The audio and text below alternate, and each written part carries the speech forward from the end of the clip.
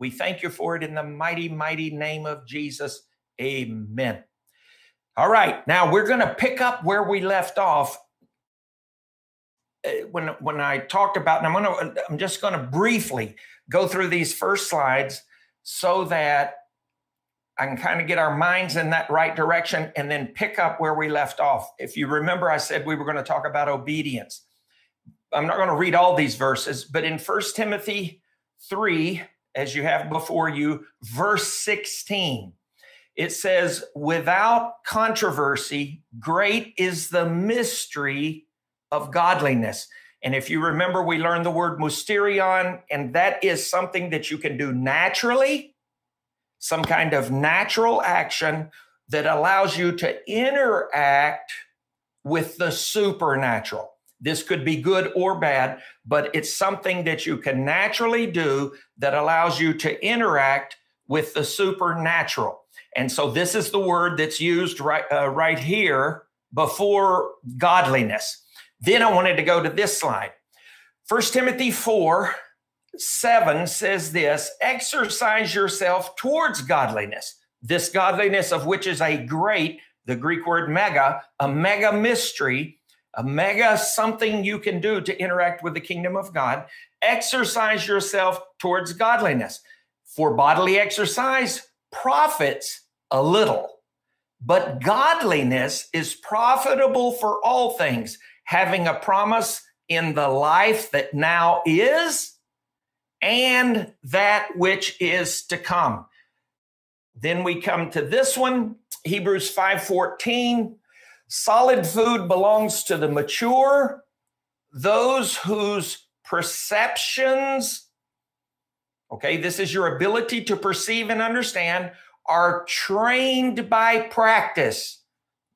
Trained by practice to discern both good and evil.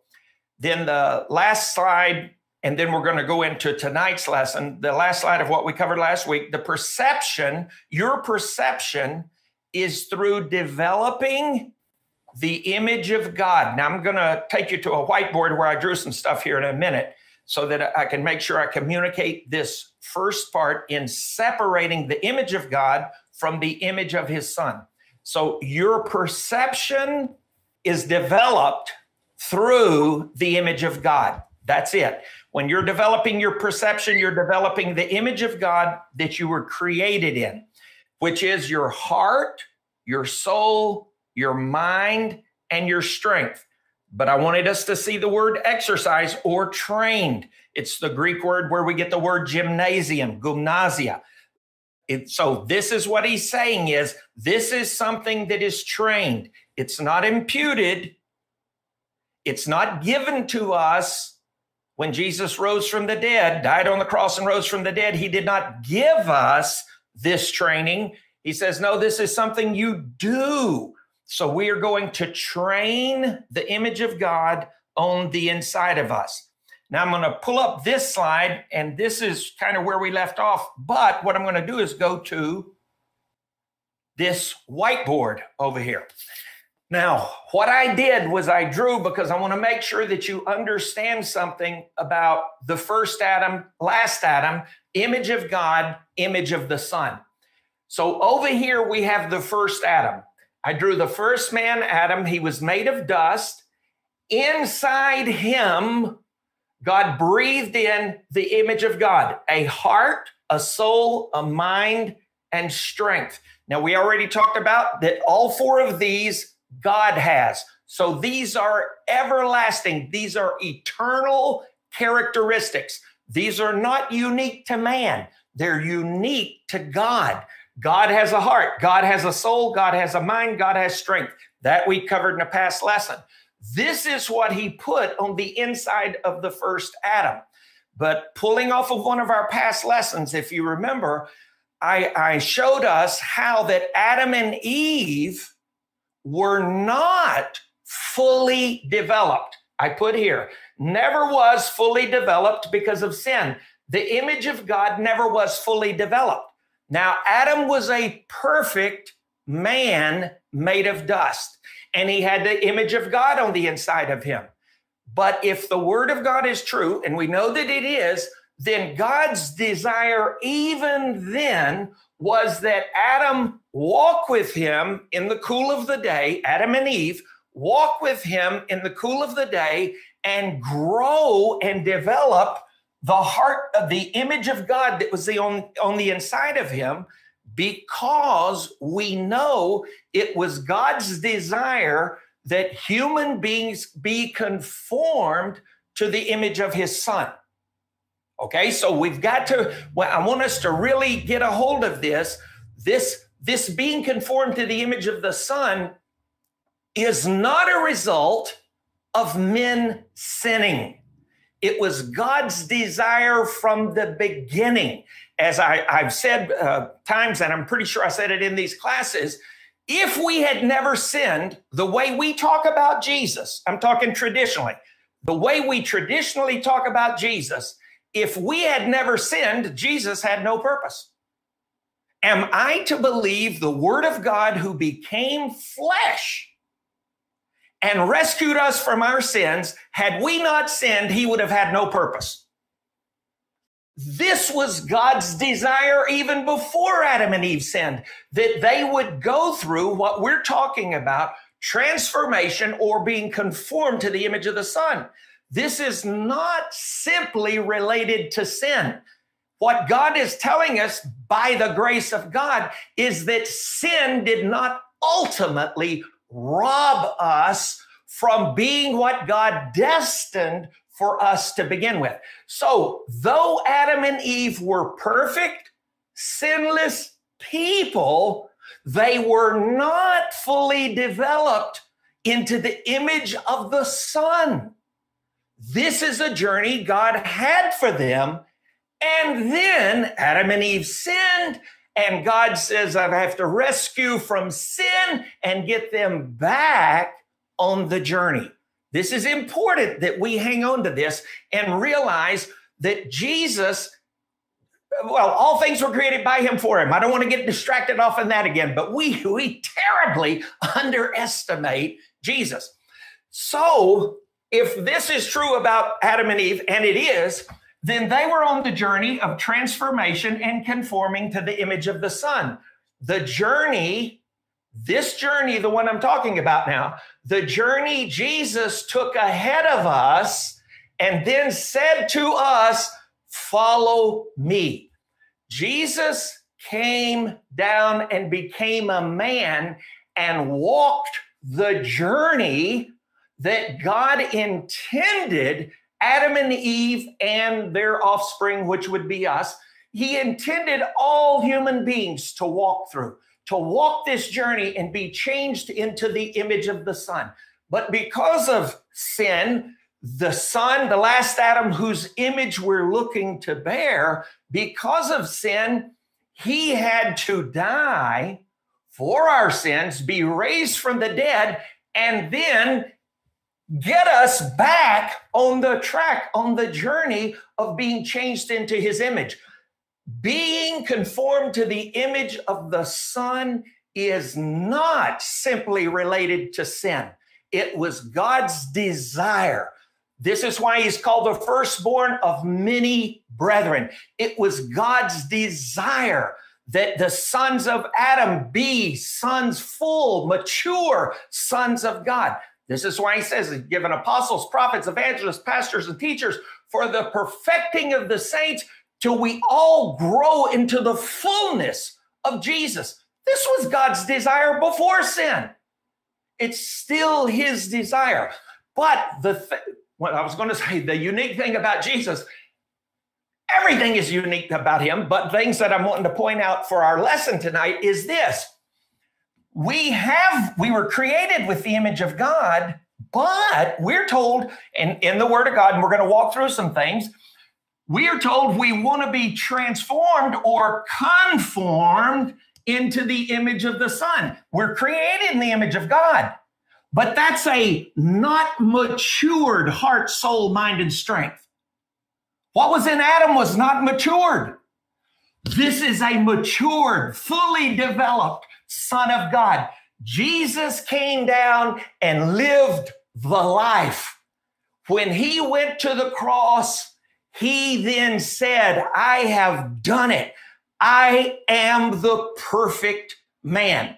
Now you say, well, of course he's perfect. He was sinless. Adam and Eve were sinless before they fell, but they were not perfected. They had not matured.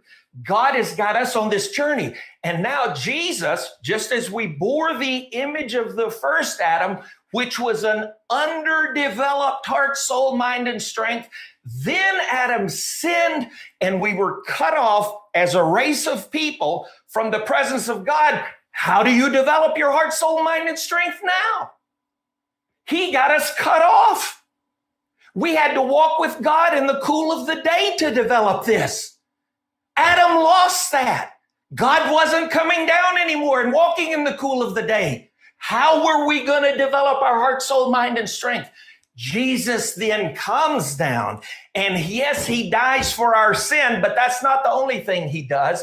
He comes and he develops the full, perfect heart of a man, soul of a man, mind of a man, and strength of a man, created in the image of God, but not fully developed. Jesus is the fully developed one. This is why we are now in pursuit of the image of the Son. What is the image of the Son? Same thing. Heart, soul, mind, and strength, but fully developed, like Jesus. Now, if you and I were totally perfected today, which we're not going to be, but I'm saying if we were totally perfected today, we would still never be the deity that Jesus is, but we can become a mature man, a mature son of God who walks with God. Here's our pattern. Here's our goal. He is the fully developed image of a son. This is our journey right here. We're on a journey. This is why he said, follow me. What's he saying? Follow in my footsteps. Do what I'm going to tell you what to do. I'm going to demonstrate what to do. And if you do this, you will mature from the image that was passed on to you from the son of Adam. And listen, by the way, the image of God that was in Adam, these people that teach this total depravity, this image of God still existed. This did not die. This did not die when Adam sinned. The relationship with God, walking in the cool of the day, the ability to mature it, that was cut off. But we read when Noah got out of the ark and God said to him about not killing another man because men are in the image of God. So apparently, all the way to Noah getting off the ark, there was a whole lot of sin happened. All the way to Noah getting off the ark, God still said, the image is still there. The image is still there. It's how do we develop it? So then he sends his son, yes, to die for our sins, yes, to justify us, but also he became a life-giving spirit, the ability to impart from himself to us.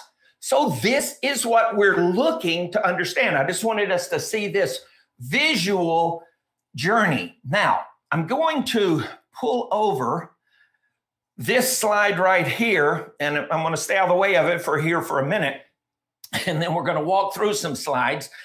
But I had told before, wait, let me do this. I had explained before in our last lesson that there are mysteries. Okay, remember mysteries, something natural I can do that allows me to interact supernaturally with God. As in Adam's case, you know what he naturally did with God to interact with God? He walked with him in the cool of the day. He heard God walking. He heard the voice of the Lord walking, and apparently they walked and talked. Well, that was natural for Adam. It was, but he was then interacting with the omniscient, omnipotent creator. And so God is saying, listen, I've given you things through which you can interact with me, just as Adam did, so that now we can begin to develop the image of the Son. My original intention for all human beings, that they be conformed to the image of my Son, that he is now the firstborn among many brethren. That includes sisters. All of us can be conformed to the image of the Son. And so then I named some practical things last week and said we're going to get into them. But the one we're going to focus on tonight is obedience. Obedience, because obedience is a unique category. If I say to you, you're to obey God, that is not telling you what specifically to do. That's just telling you generically what to do. So I want to open to us tonight, hopefully, thank you, Jesus, help me do this, open to us the mystery, mysterion, the sacred secret of obedience.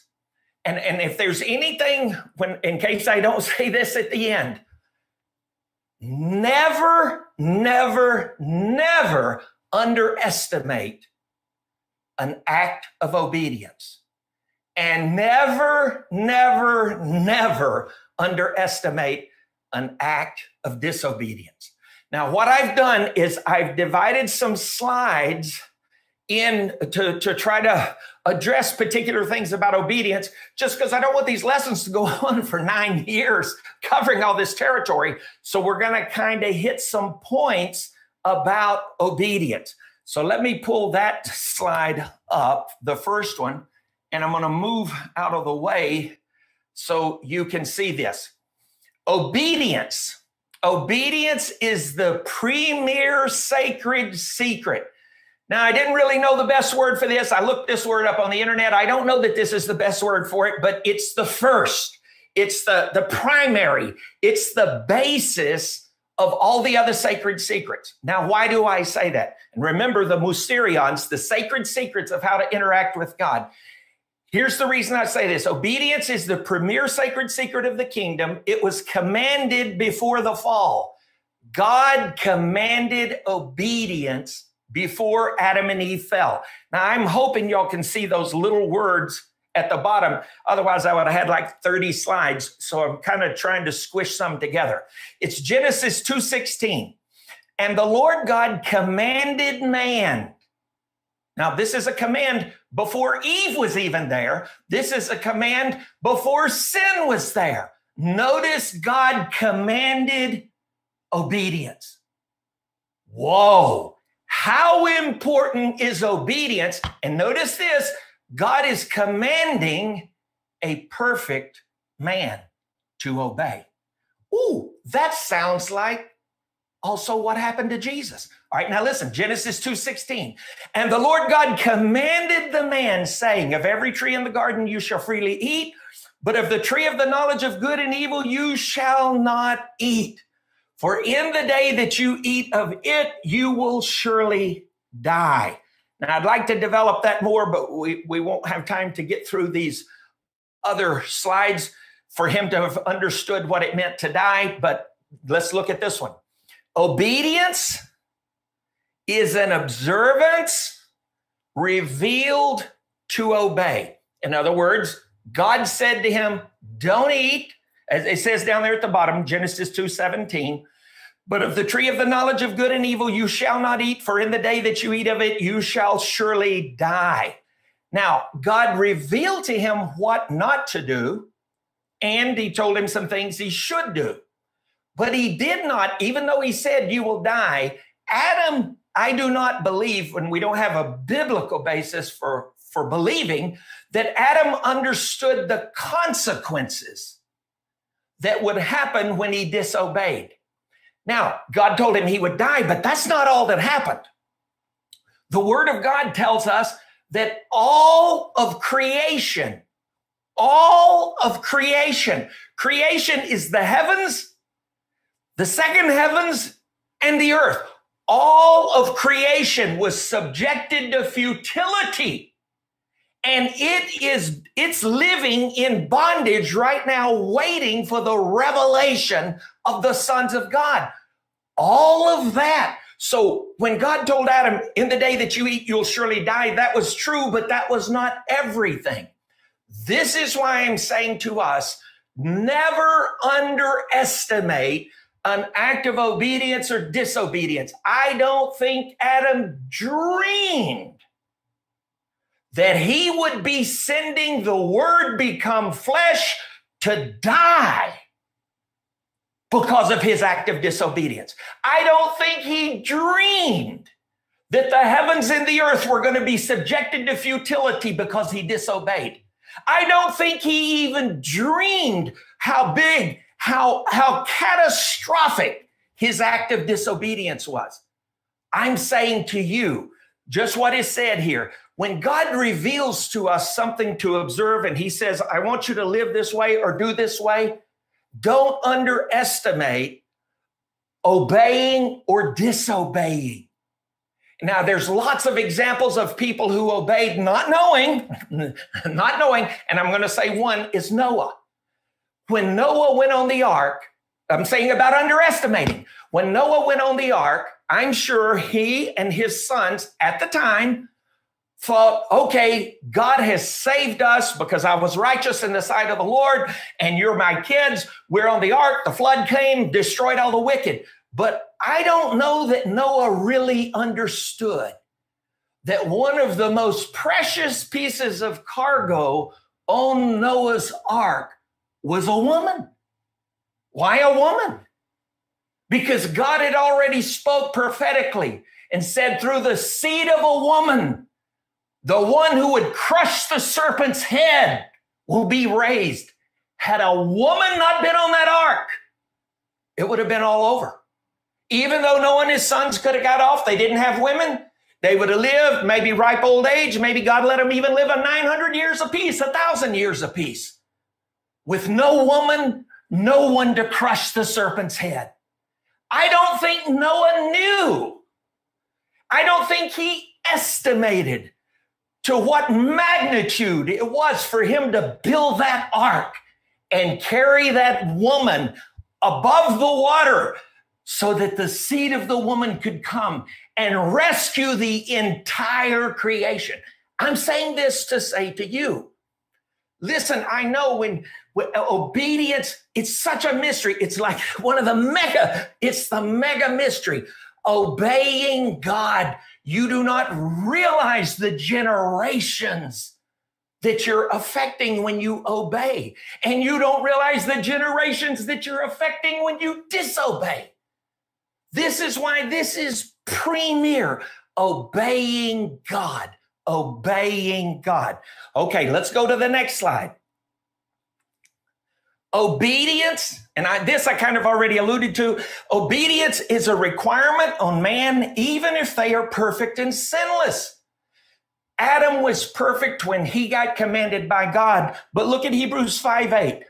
Though he, Jesus, was a son, yet he learned obedience by the things which he suffered. Can you imagine? The Son of God, who was not created from the dust of the ground, not created like the first man, Adam. He was a real man, though. But his father was God, and he came through the womb of Miriam. Yet he had to learn obedience. Why? Obedience is everything. Obedience is a must to interact with God. The first Adam was interacting with God until he disobeyed. Disobedience is, I can't tell you how catastrophic it is. And today we're teaching people in the church. Oh, don't worry. You don't have to worry about it if you disobey God. It doesn't matter. Jesus died on the cross for your sins. You just go to him and say, sorry, did it again. I'm saying to you, amen. God is so gracious. He does forgive. But I want you to know, you're messing with destiny when you disobey God. You're messing with things that God ordained for you to prepare, for you to do. And we take disobedience so lightly. One minister said to me one time, and I realized he was joking, but he said, you know what? I found it's easier to ask forgiveness than permission. But that's not true. It's not true. If you have to ask forgiveness, It cost you. Remember the mystery of godliness? It is beneficial in this life and the life to come. Therefore, ungodliness cost you in this life and the life to come. And so that is not a true statement. The truth is, we shouldn't say it even as a joke. We are to obey God. We must obey God. This is key to transformation. Obeying God is key to transformation. All right, let's go to the next one. I'm going to get through. I just got 2 slides more so that I can kind of pull this together. Obedience is work. Oh, I forgot to pull this up where you can see that. Sorry. Obedience is work, and a work of the Spirit / grace, and not a work of the flesh. Now I want to read 2 different verses, actually 3, or reference the third one. Romans 8:13. For if you live according to the flesh, you will die. But look at this. But if by the Spirit you put to death the deeds of the body, you will live. What does this mean? It means that God will lead us and give us commands. He said, my words are spirit and they are life. He will give us clear commands in the written word of God, but God will also speak to us. And we are to obey, whether it's the written word or if he speaks to us to obey, we should obey. Because listen, it is by the Spirit you put to death the deeds of the body. And that means the sinful things, the things that pull us from God. God is saying, I will reveal to you things to do. I will show you a different way so that you can overcome the battles that you're battling in the flesh. But you can't figure them out without me. Just like Adam walking in the cool of the day. God did not say, Adam, you're a perfect man. I put the image of God on the inside of you. You should be able to develop yourself. Develop myself into what? Into the image of my son. I wouldn't know where to begin. I know. That's why I walk with you in the cool of the day. But I want us to know something.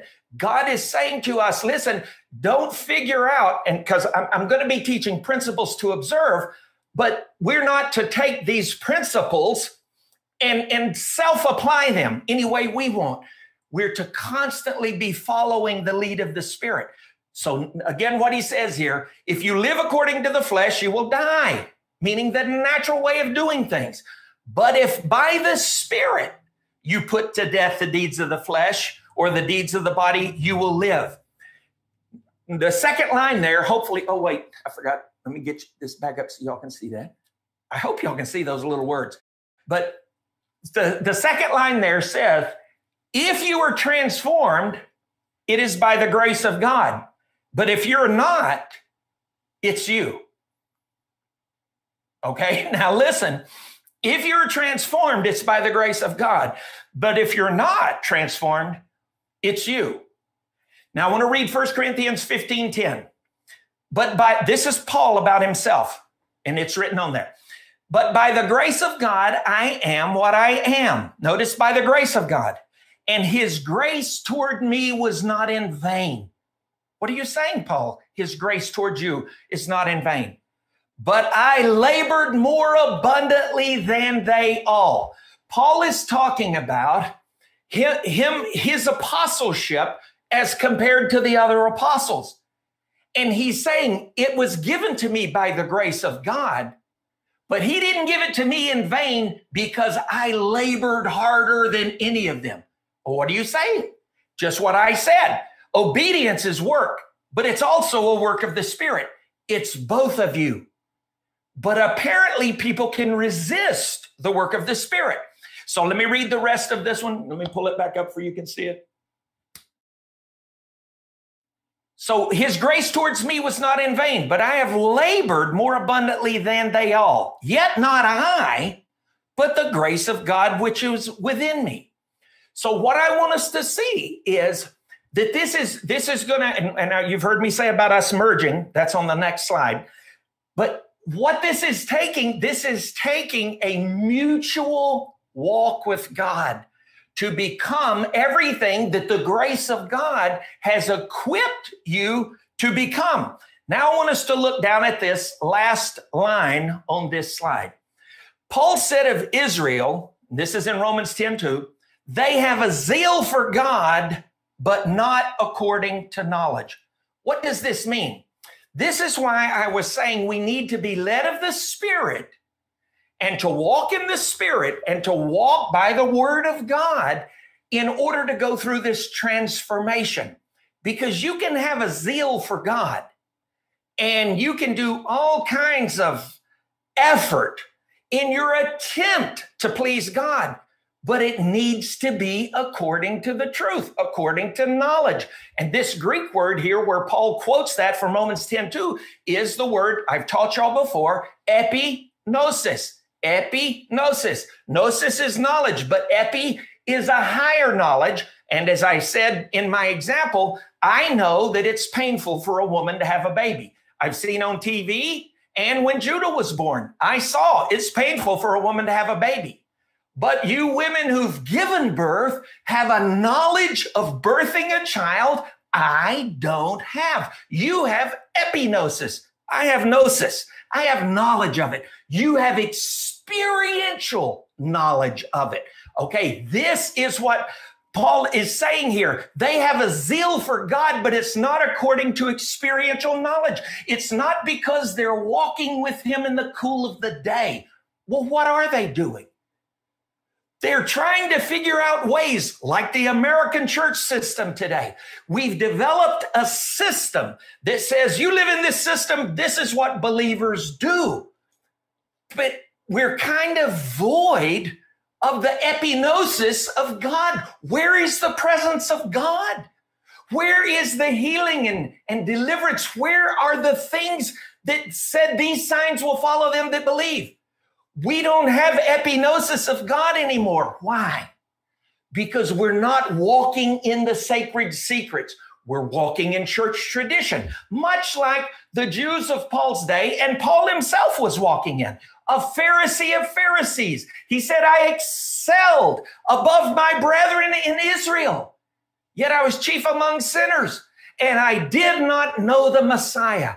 And then he opened my eyes, and I said, I see it now. And then Paul began to walk in epignosis with God, experiential knowledge. This is where God is wanting us to come, because when you walk with him, like the first Adam did before he sinned in the cool of the day, there's something that happens unique in us. Now, that's our next slide. I want to get to that so we don't run out of time. Okay, let's pull this over. Okay, pull this up so you can see it. Obedience. Now, remember, obedience is a sacred secret. Obedience, and you will love obedience. Obedience, I'm telling you, you want to kiss obedience. Thank you, Jesus, we're allowed to obey. Thank you, Jesus, you've made a way for us to see and understand that we may obey and come in contact with the true and living God and receive from your image.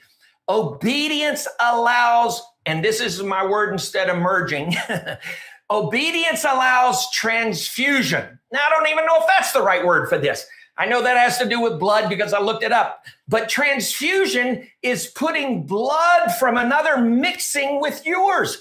And this is the Greek word where we get, not transfusion, but, let me pull this up. First, let me read this. Obedience allows transfusion, there's the Greek word, we'll come back to it, of the image of the Son into those saved out of the sons of the first Adam.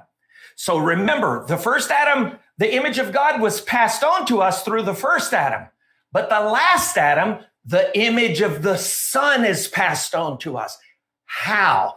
Just what he says, just what it says here. Obedience allows for transfusion. And it's this, not transfusion, conforming.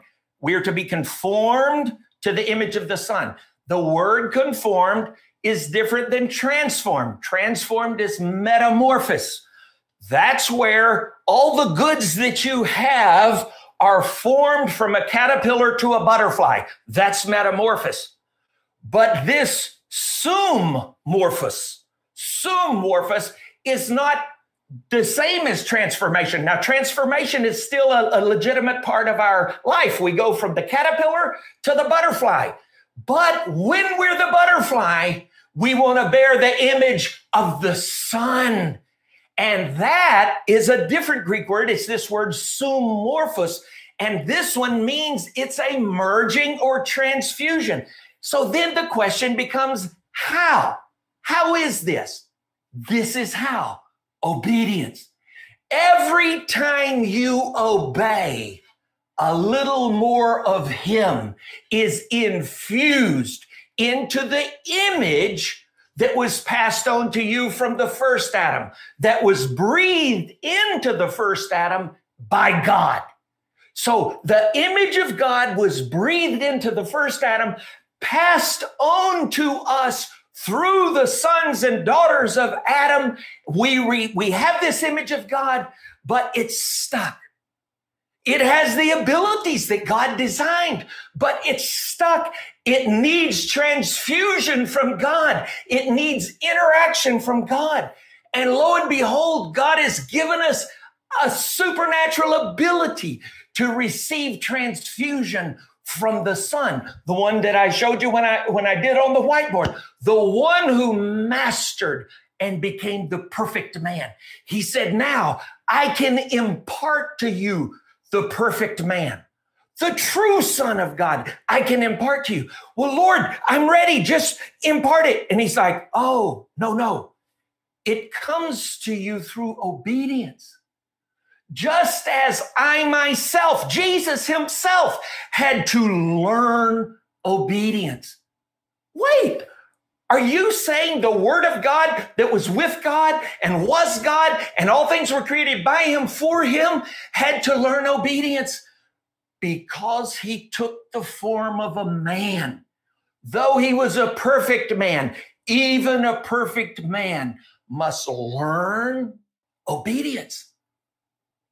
Well, then, what's He saying to us? He's saying, my image is infused in you like a blood transfusion. My image is infused to you.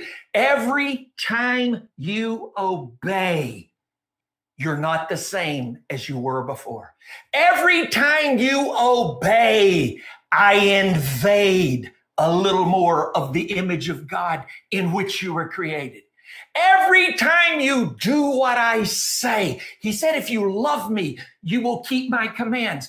That's not a scorecard where Jesus and the Father are up there keeping scorecard and say, did they obey? Okay, they get a check mark. Did they disobey? Oh, they get a check mark. God is saying, no, when you obey, I actually invade more of you. I'm actually affecting you. My image of my Son is going through your veins, so to speak, not your natural veins, but your spiritual veins. Every time you obey, you're different. Every time you obey, you're more like the Son. Every time you obey.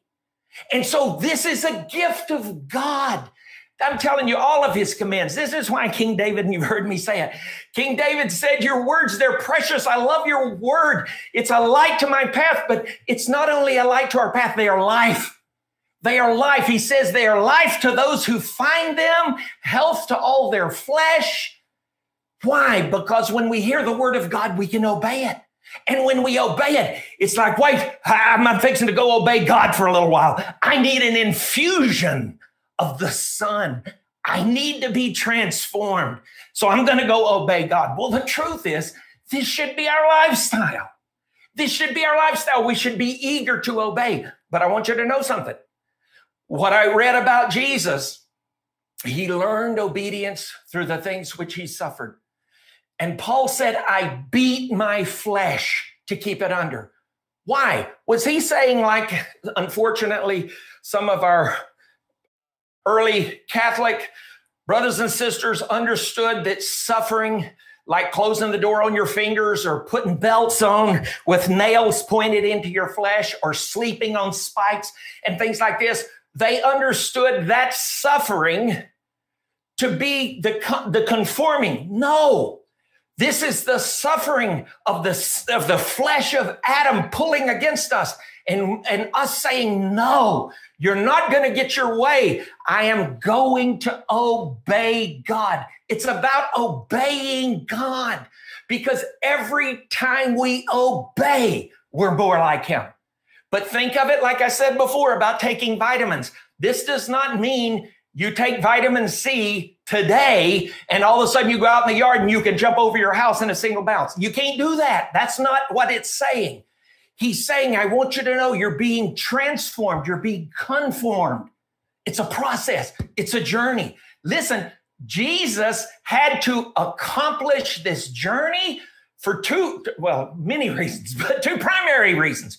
One, so that as a man, he would be at a place where he could face the cross and the shame and sin of the world being dumped on him. He had to reach a place that he was able to do that. Remember, he said, Father, why have you forsaken me? He's saying, son, you can do this and you have to do this. But the reason he was able to do that is because he spent the previous 30 years or 30 years, the 30 years being changed and learning obedience through the things which he suffered. Therefore, when it came time, as he said, to drink that cup, and he said, my soul is like a storm inside me. I don't want to drink this cup, but can I tell my Father no?